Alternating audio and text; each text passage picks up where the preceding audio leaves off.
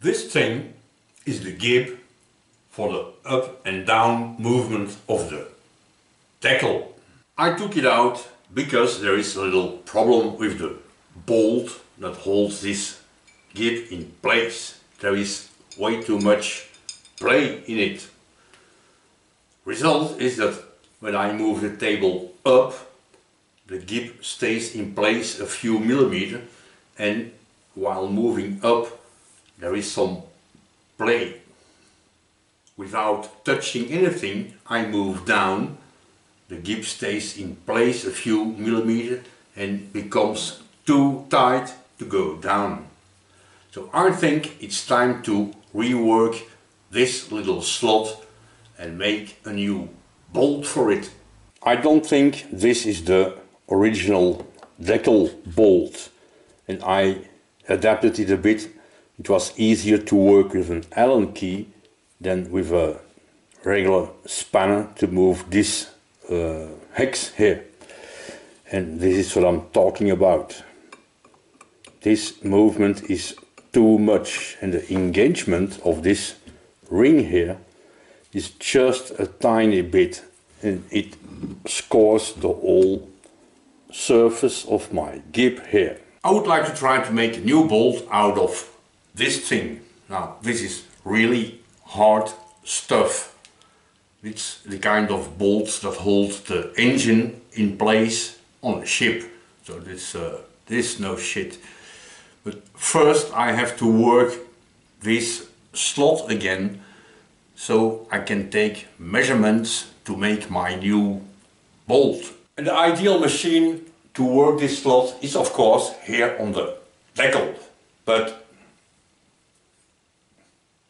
yeah, that's not gonna work.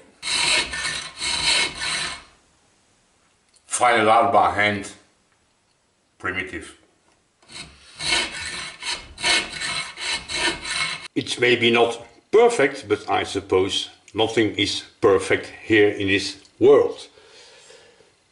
Let's install the bolt, and I can thread this part metric 8 and then adapt the head of the bolt, make it the right radius of course, and fit here in this slot.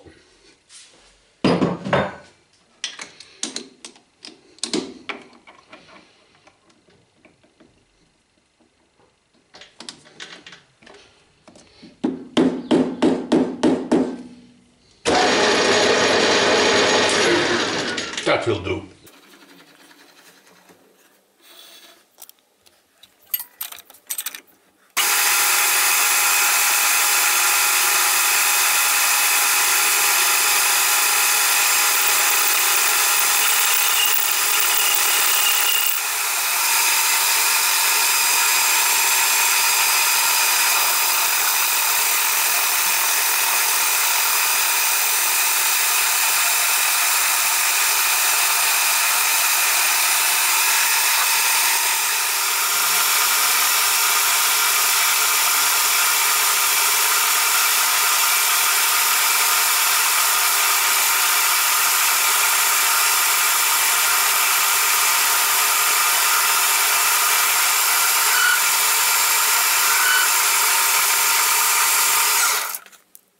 This should be now 8 millimeters.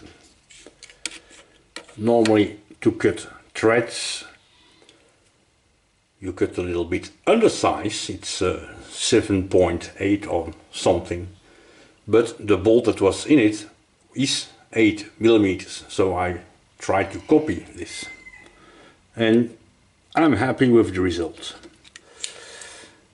Clean up this face a little bit.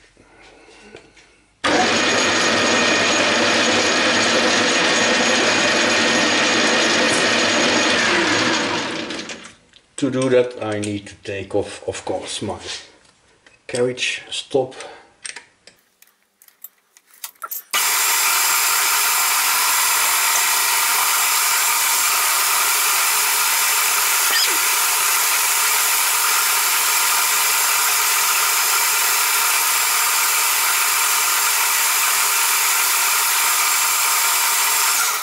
Don't know what steel this is, but it leaves a nice finish.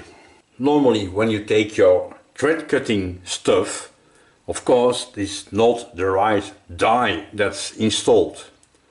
Except this time I think I was lucky with this one.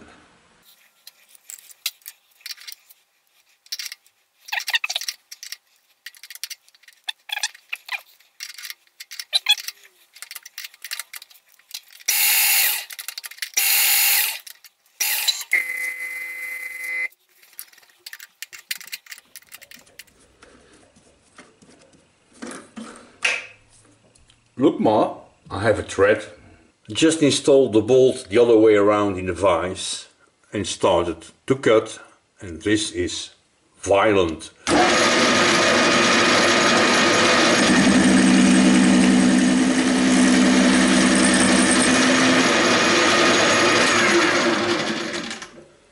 Poor little machine, it's not used to work that hard, but it is what it is.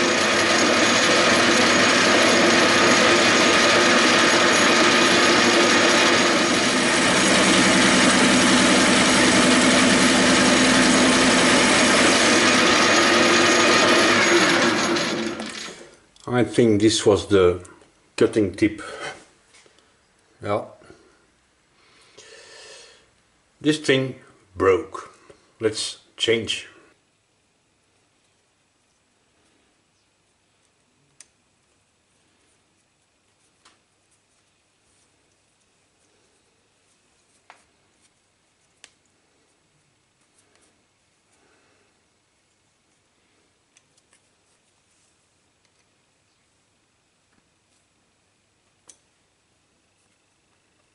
Good to go again.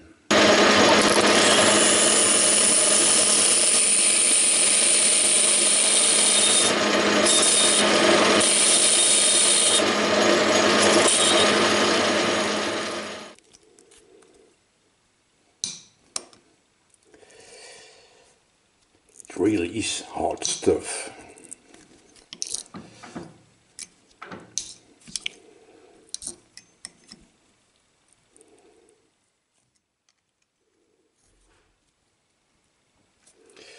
That will do.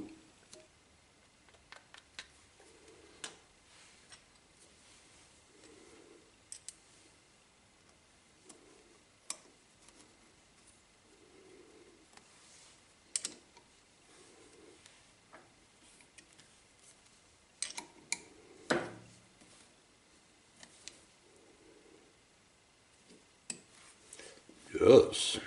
All this for this stupid little bolt. It looks nice and shiny, but does it work? Let's find out.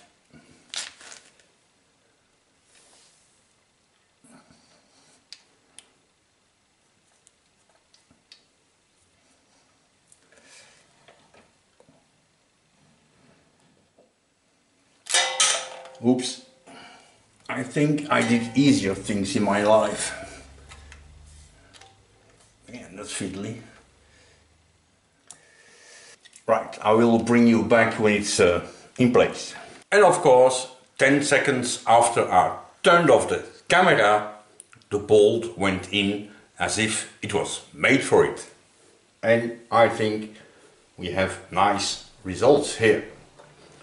Up and down, nice and straight. No left and right movement. If I move the table by hand, almost no play. In fact, it is no play. So, success. Of course, that doesn't fix the up and down feed problem I have on this machine. So, I have a few minutes of video left. Let's take the machine apart and see what's happening. But, because I never did this before, I have absolutely no idea how to do this. I don't know what I'm doing here. It's not a how-to video, but I will keep you updated. We're now 2 days later and time for the first update. I took off the table and all these things here. I took a few other things apart and my kids were absolutely not happy with it, because I hurt my back again doing this. I studied a little bit the plans of this machine, and if I got it right, I don't know, but I think I got it right. This part has to come off this way. So I have to take off the head and this in between part here, I have to take it off, and then take the lead screw system apart in the bottom here that you can't see, but trust me, it's here. And then I have to lift this. But of course, physically I'm absolutely not able to do this. And in the comments and in other videos I said that I don't have enough room here to use a lifting system. But this time I don't have a choice. I have to build something to be able to lift this part off. So let's take a walk and see what we can find over here. I have here a collection of colorful pipes, and this used to be my kids' swing set.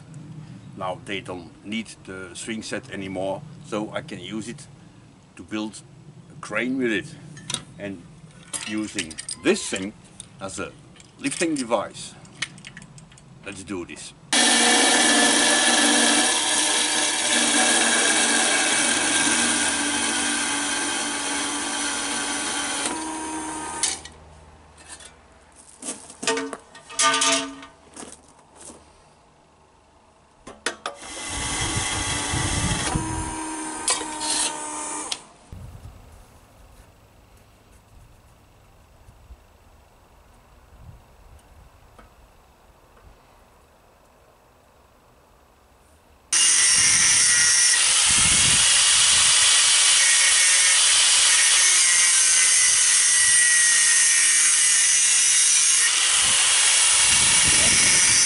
These pipes are very thin wall. This pipe is a little bit bigger. It's a little bit windy today, so the quality of the welds will be, I think, below zero. But we'll see what we can do.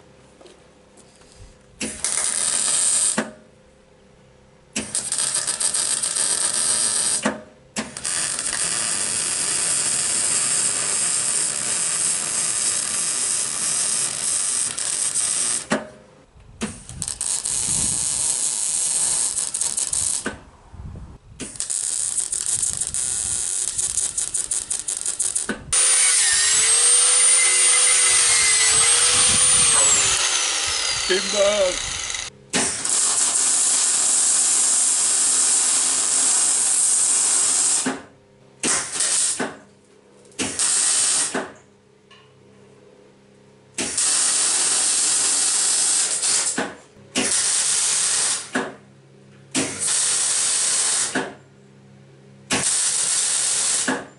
Yesterday I invested in mobility.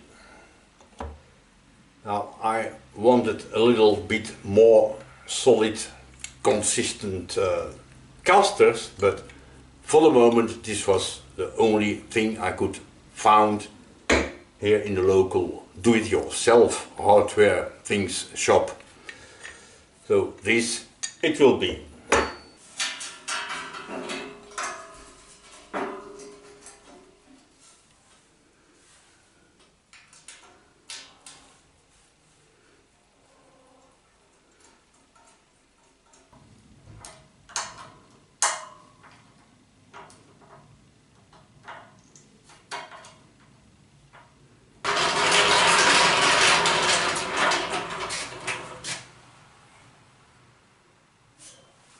I think it might even work.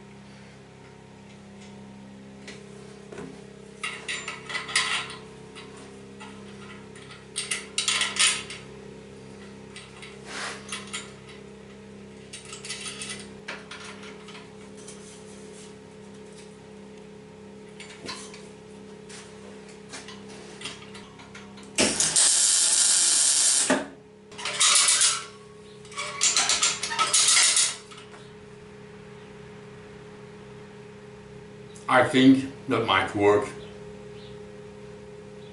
Let's weld the rest in place.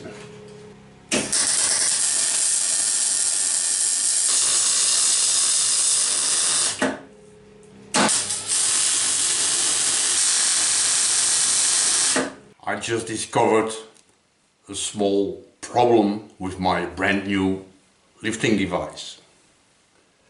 Here's a label. Warning: this product is designed for pulling, not for lifting.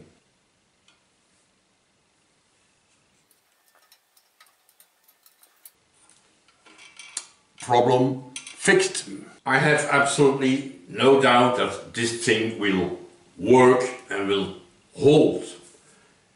If it can hold a whole bunch of unleashed swinging kids, I'm pretty sure it can also hold a 40 kilo machine part.